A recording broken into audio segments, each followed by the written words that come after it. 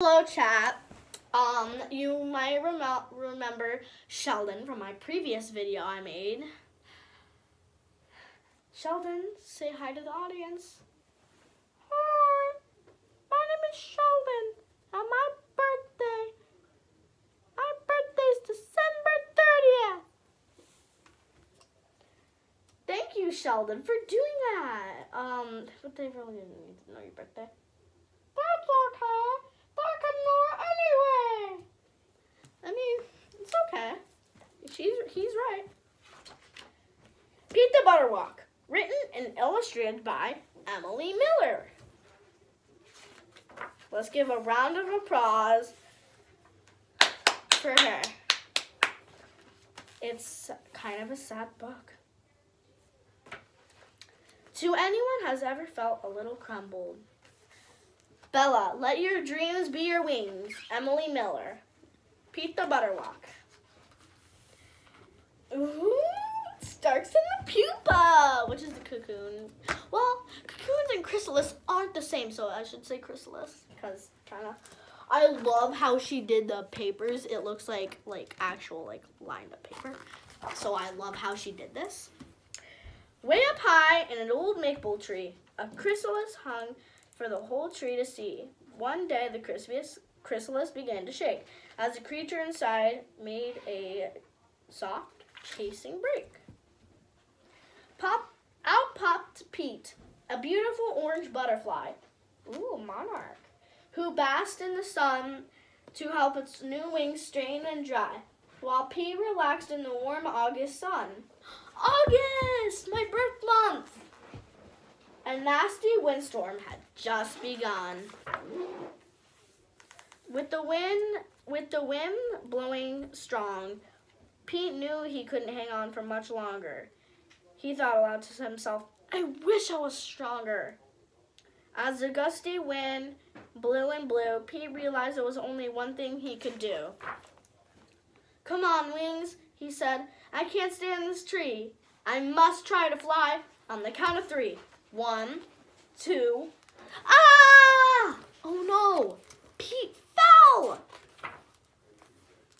In the air, Pete went without a sound, but the wind blew harder and crashed him to the ground. When Pete landed, it made quite a thud. His body and wings were all splattered with mud.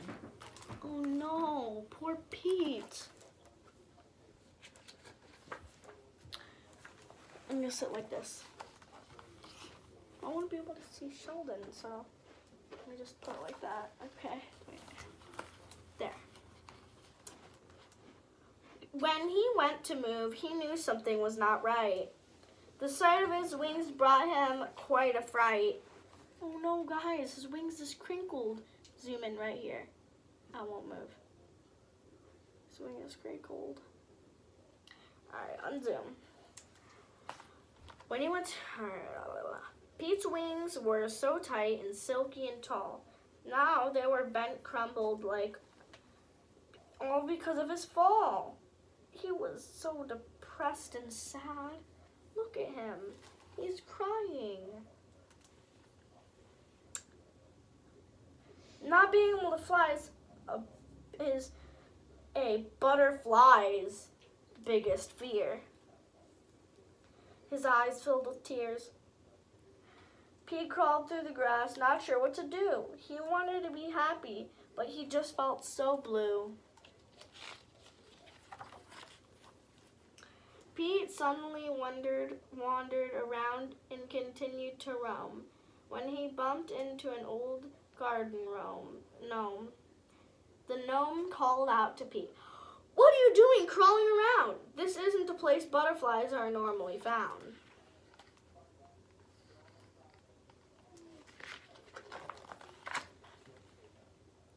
My wings are all crinkled, Pete sobbed, and barely able to walk.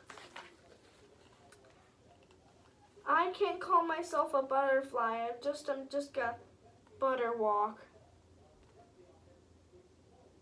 I think I need to give him some butter. So he's not so sad, you know what I mean? Gotta give him some butter.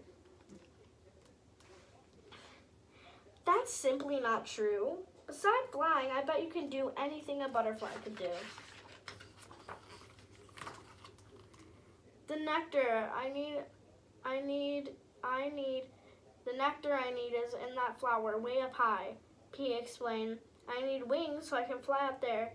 The blooms near the sky. That's too bad. What a shame, the gnome said with a wink. Though I bet you couldn't find a way if you just think. There's no way I can get that up, There's no way I can get that high, Pete thought, pacing around with his wrinkled wings. I'm doomed to stay on the ground. Your legs, said the gnome. They seem pretty strong. You've been pacing around on them all day. I'm going to just show the pictures. Standing at the base of the flower, Pete looked up at the stalk. All right, Legs, he said. We're going for a walk. Look at me, Pete exclaimed as he reached the top of a bright, beautiful pink stone crop. I'm not going to move. You can zoom in if you want to see it. All right.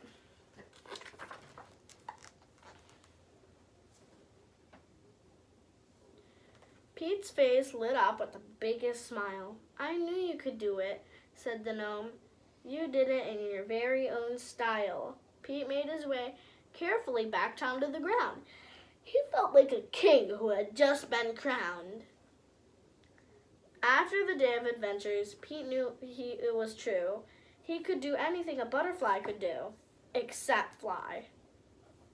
Though his wings were crumpled and although he couldn't fly, he would still be able to reach his dreams way up in the sky.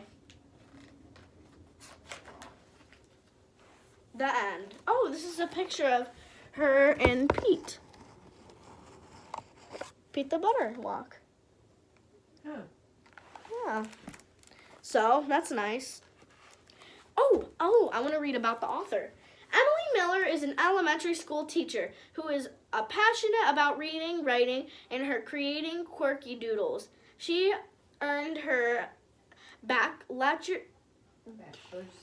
bachelor's degree in Eastern Michigan University and her master's degree in reading education from Lourdes University. Emily spends her summers in Michigan raising monarch butterflies with her family. When Pete came, a very special butterfly stumbled into her garden and its life. She knew what she had to do. She could tell the story of his life. What's on the back of the book? It tells about the book. Very nice. I like that story. Yeah. All right, so if you ever see a monarch butterfly, its wings are kind of crinkled, maybe pick it up. Don't try to straighten its wings because those wings are very delicate. You could easily rip them.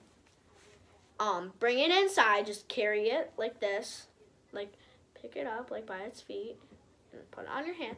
Bring it inside, wet its wings, and then dry them, like smooth them like this, like pat them down, and then dry them. That's what you should do. That's what I'm telling you. It says right here on the back of this book. Whew. All right. Chat GG. 10 minutes of reading. So, I'd say.